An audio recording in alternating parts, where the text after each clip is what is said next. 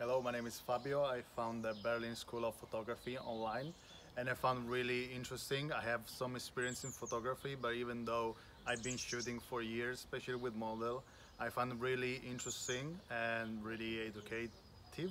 And it was really challenging for me to get there and find the best spot for the model especially, and it was really challenging.